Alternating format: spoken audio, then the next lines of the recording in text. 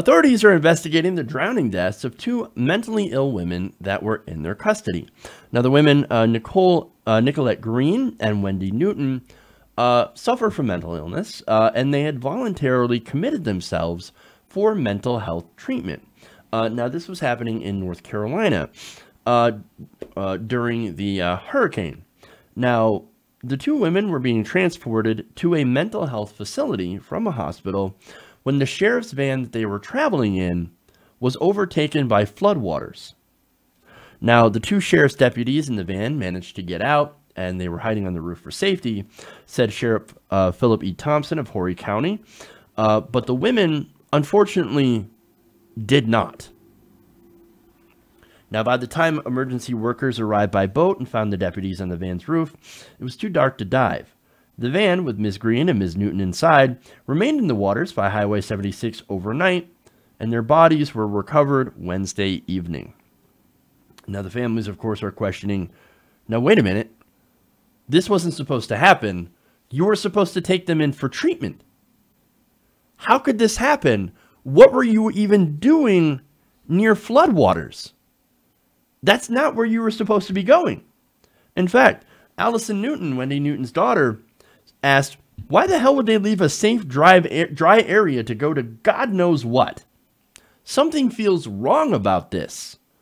And as we go through the details here, I'm pretty sure you're also going to get that feeling. Officials on Wednesday said the South Carolina Law Enforcement Division and the Sheriff's Department were conducting investigations into what happened.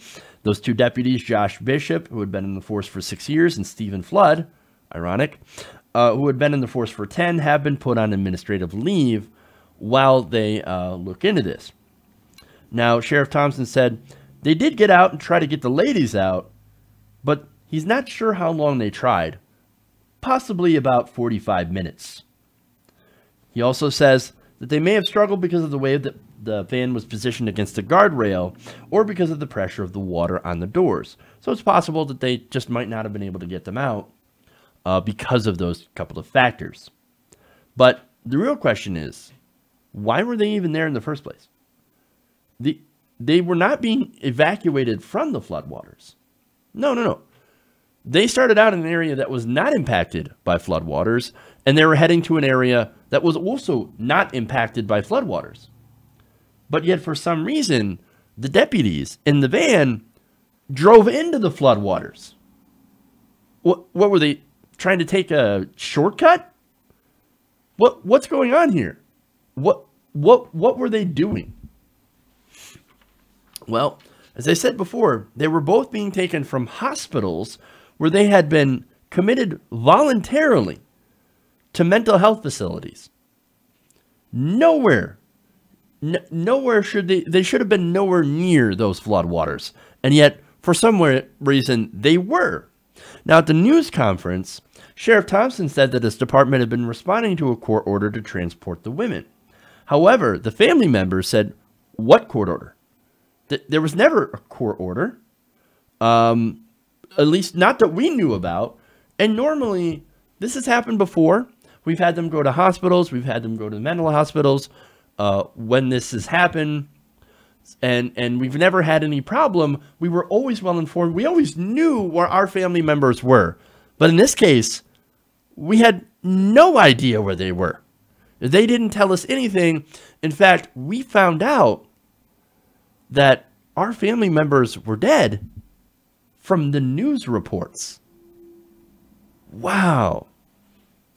Now, it is apparently routine and required under state law for law enforcement to transport people who are involuntarily committed and who are determined by a physician as posing an imminent risk of harm to him or herself by virtue of mental illness, according to a statement from the State Department of Mental Health.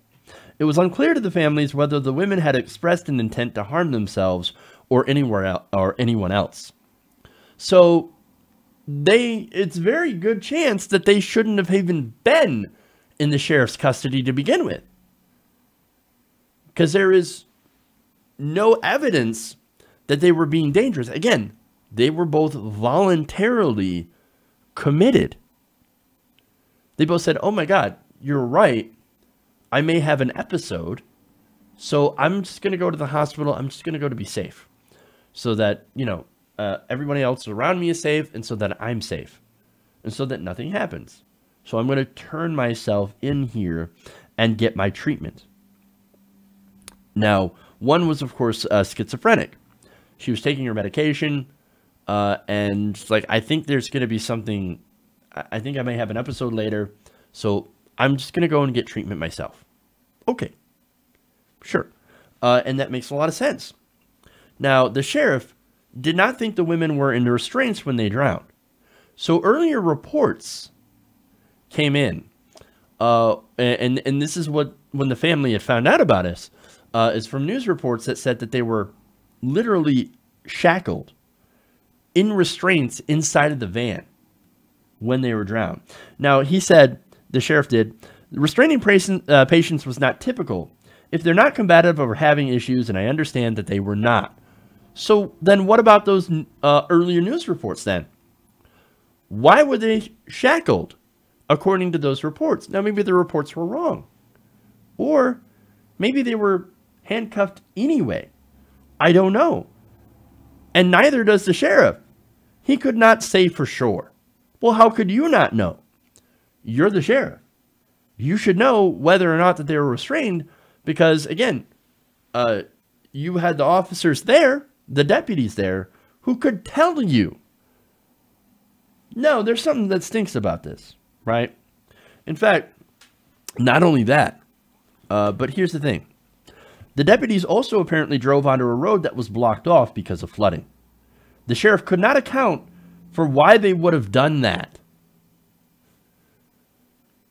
So many unanswered questions here. Why were these women, who were apparently not combative, apparently not dangerous to themselves or others, shackled inside of a sheriff's van?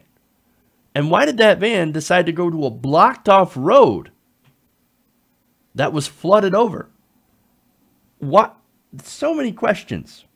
And the family of Allison Newman, the other woman who was unfortunately drowned, is also asking questions. Since, again, they were not told much information and had to rely on news reports for the details. And, of course, the details are that these two women may have died in handcuffs. Allison asked, why would they chain her and another lady to the back of a truck? Why didn't they just tell us that she was being transported? Why were they going through the floodwaters knowing how dangerous it's been? That's my mother you're talking about. I couldn't imagine. Look, this story is disastrous in about a million different ways. I mean, could you imagine if they were restrained, despite not being violent, despite not being a danger to themselves or others, that the reason that they drowned is because they were restrained inside of the back of the truck and couldn't get out? I mean, could you imagine being shackled or handcuffed to a wall? Right? And seeing the floodwaters rise and not being able to do anything. That's just about the worst thing that you could imagine. Absolutely terrifying. And so there's a lot of questions that need to get answered. People need to be held accountable for this. And the families, I mean, look, the families, there's nothing we can do to bring those women back. But these families deserve answers. And they deserve justice for what happened. Hey everybody, thanks for watching this video. If you want to see more like this, please hit the subscribe button below. And if you want to support truly independent progressive media, please consider becoming a patron at patreon.com/TYTNation.